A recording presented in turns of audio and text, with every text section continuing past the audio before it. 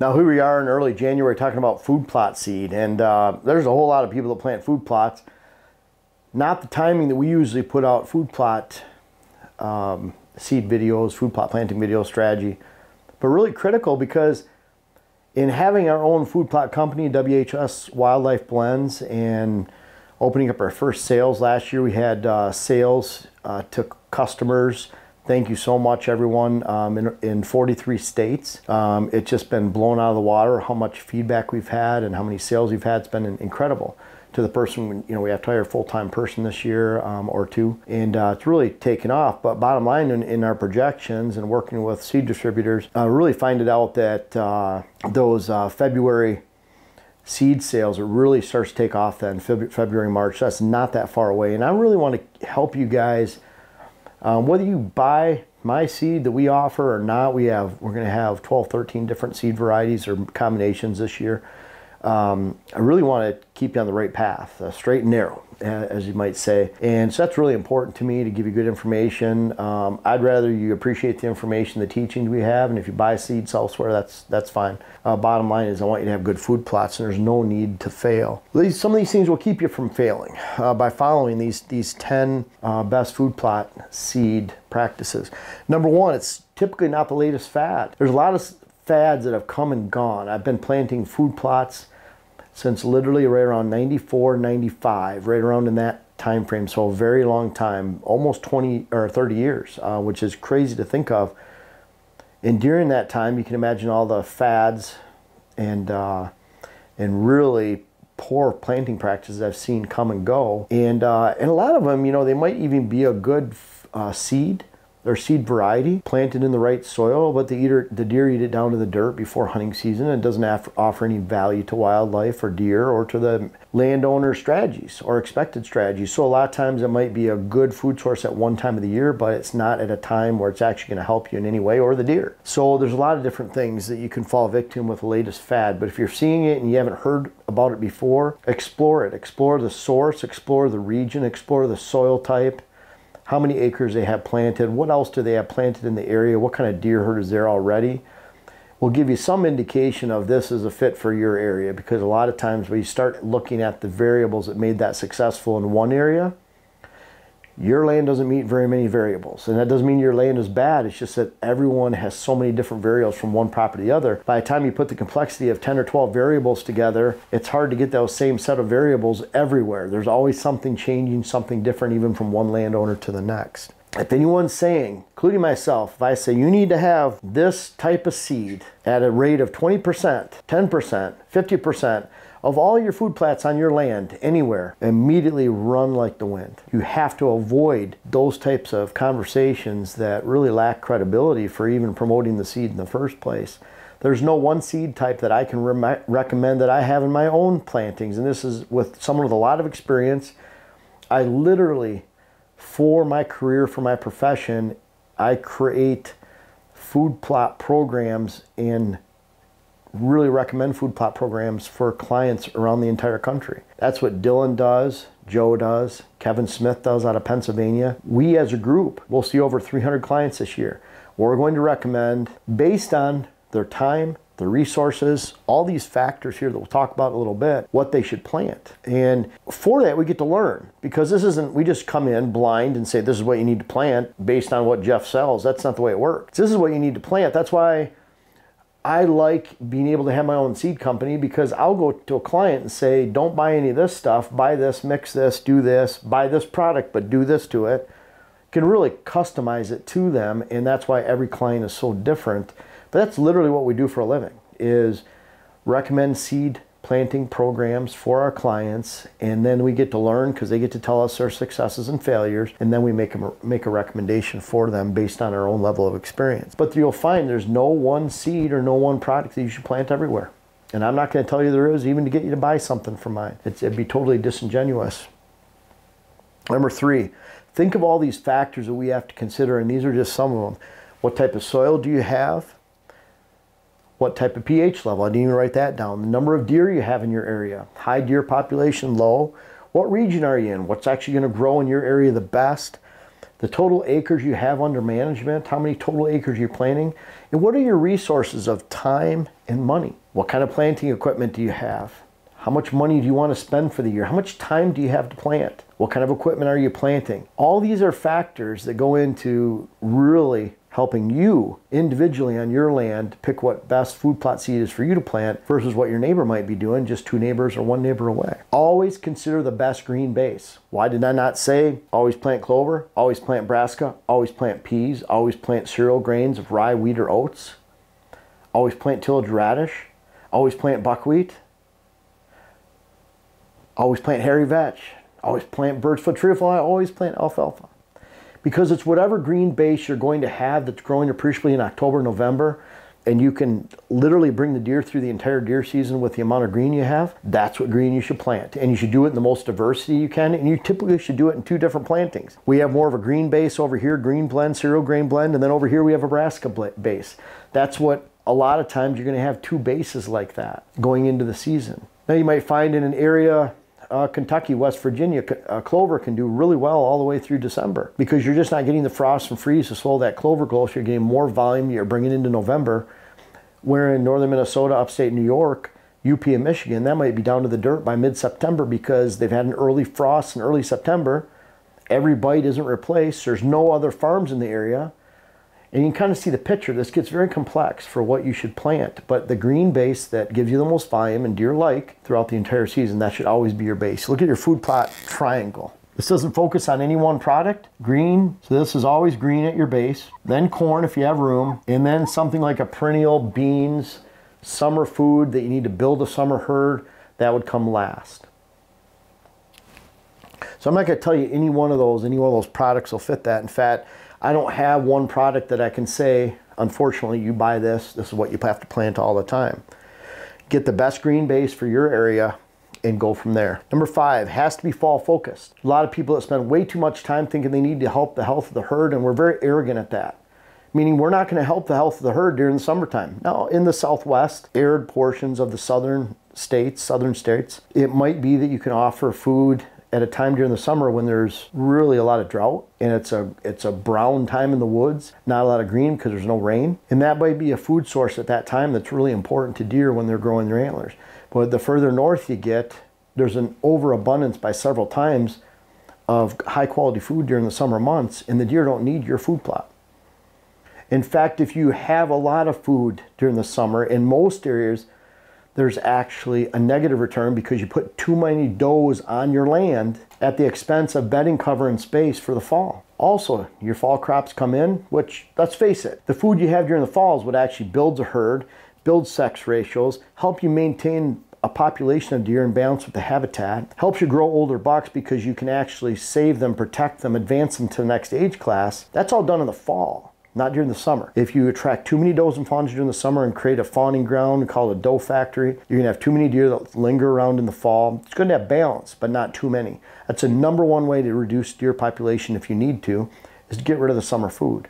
But bottom line is you have to have your food peaking in October, November, and if you're planting summer food at the expense of that fall time period, then you're really doing a disservice to not only yourself and your hunting, but the herd as well. So always focus on that fall forage. That's the lowest hole in the bucket. You always plug that first. A lot of people put a lot of focus into summer food, which is at the top of the bucket, and they're ignoring that hole in the bottom of fall and winter. Number 6, avoid kitchen sink blends. Jack of all trades, master of none. That's what a kitchen sink blend is. They even have summer soil builder programs where they have, which are really bad. You know, now that some of those have been out for a while, I see the empty fields in the summertime. You see the lack of actual ground cover. There's no smother crop for weeds. Just because this plant does this thing and this does this and this does this, when they're at small percentages, less than 10%, less than 20% within a mix, then their effect is diluted because it's not that one area of goodness creeps over into the other area of the soil. Has to be more of a monoculture approach. That's why straight buckwheat is great. If you can actually plow down something, buckwheat is great when you're allowing it to grow for 6 to 8 weeks, depending on your soil, maybe even 5 weeks. But if you're gonna let it sit there for 2.5 months, you need more of a cover crop. You need fine organic matter. What does that mean? Sunflowers are not fine organic matter. Sorghum is not fine organic matter. The king of all not fine organic matter is corn. Lots of organic matter, but it takes a long time to break down. It takes a lot of nutrients. You're actually doing yourself a disservice. Rye, when you let rye get to 5 or 6 feet tall in the summertime, it is a large mass of non-fine organic matter, and that's really bad. You want to kill that rye when it's 2 or 3 feet, and that's what we do. We always mow it or kill it out in the springtime, and then we put a fine organic matter plant like buckwheat in there. So we have a soil builder that is based on fine organic matter seed varieties so that it can be plowed down in 2.5 months. You don't have those big masses, and it's more of a ground cover, which is really important because that helps you limit your weeds during that growing period too as well. So very important that you're not falling for these kitchen sink blends. And that goes for the fall plantings too, where yeah, brassica is good, cereal grains are good. You never mix cereal grain, meaning rye, wheat, or oats, with a brassica blend. That's just, you don't, the two, now it could be that there's 10 pounds per acre of oats and then you have brassica. The oats are going to amount to a little bit, but they're not going to fight each other too much. But there's a reason that brassica turns yellow when you mix it with rye, because there's weed suppressant in the rye.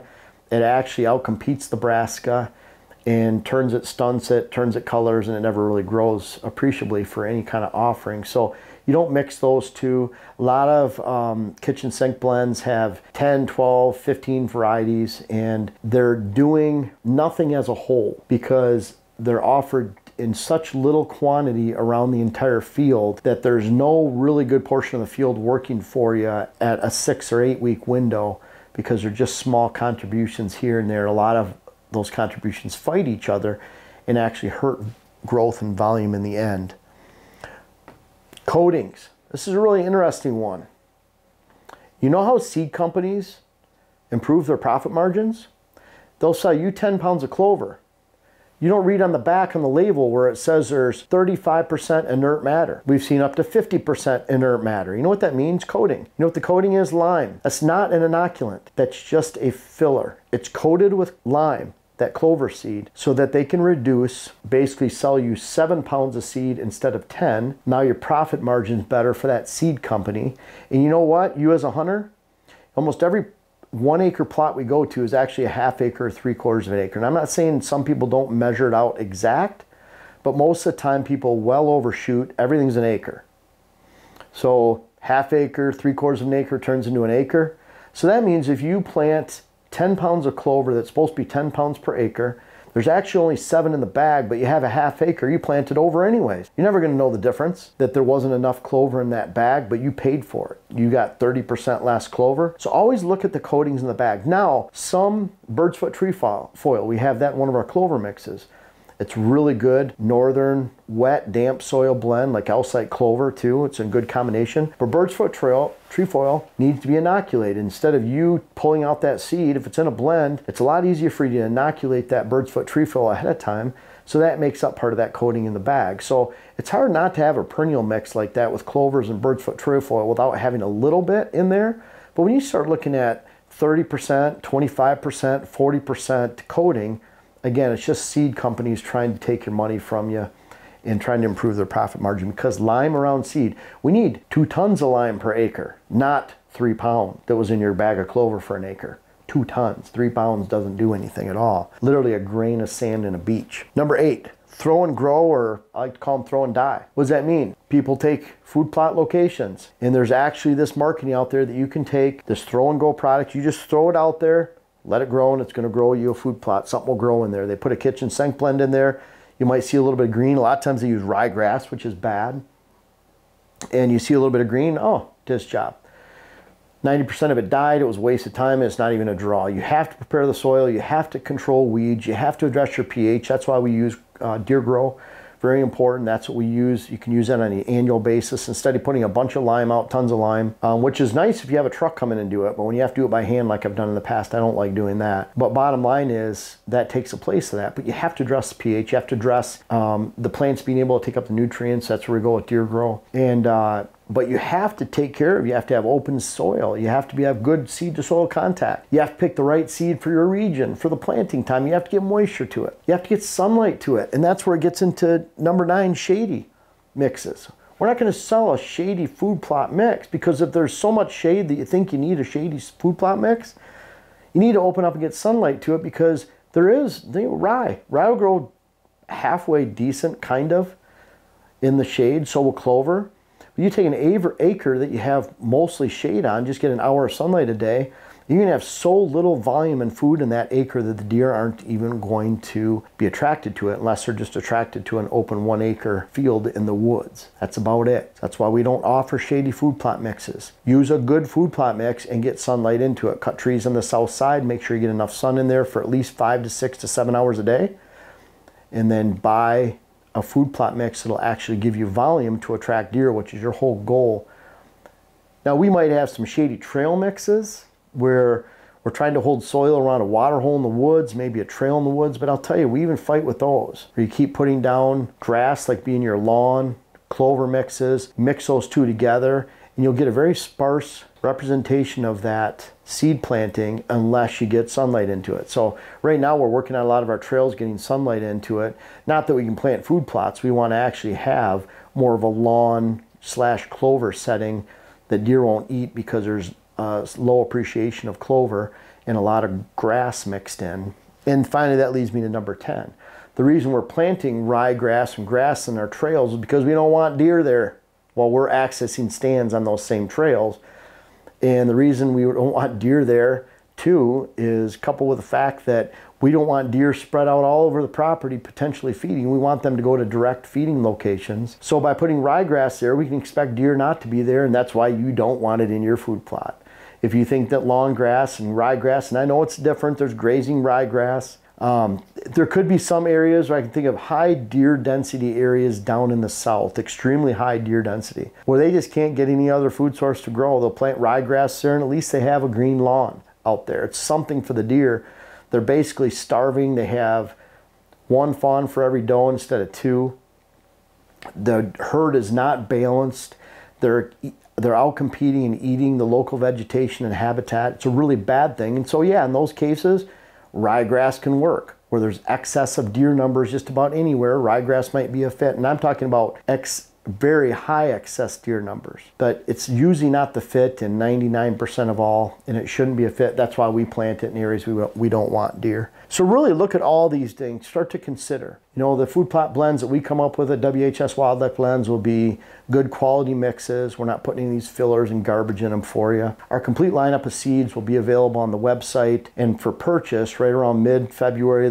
The first shipments will go out the end of February, early March. So look for that coming on our website soon. Please check out our Hunting Hills and Thermals, the latest web class, and my food plot books, food plot web class.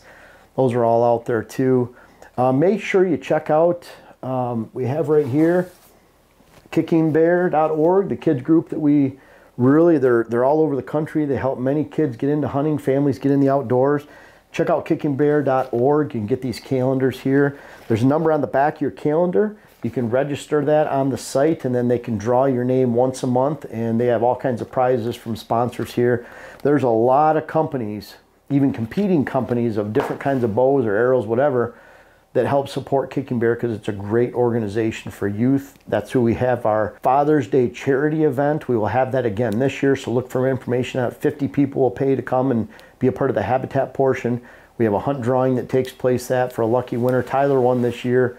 Got to come out. He actually shot a buck on the property. We had a great time. Top boy. Yeah, it was fun, wasn't it? But we'll do that again this year too. All proceeds go to Camp Kicking Bear. I believe in Kicking Bear enough that we give 1% of all, we're giving 1% of all our gross sales for food plot seed to Kicking Bear this year. And so we've donated over $50,000 to them the last 2 years because of those habitat days and great people like you showing up for that event. We appreciate it. And bottom line is we want to help you out. Whether you buy our seed or not, make sure you're really going into this food plot season eyes wide open. And right now is a great time to plan for your 2023 food plot program. Hey, I'm really excited to introduce to you our Hills and Thermals web class. It's something we worked on all year. We're trying to put lots of facets of scouting, aerial imagery, diagrams on the whiteboard to really teach you how the wind moves through hills and how you should find bedding areas, how it relates to deer movements in general, how that relates to, this is a bedding area stand, this is a food source afternoon stand. We really tried to put this together and offer you a complete picture of how to navigate hills and find better success consistently where you hunt.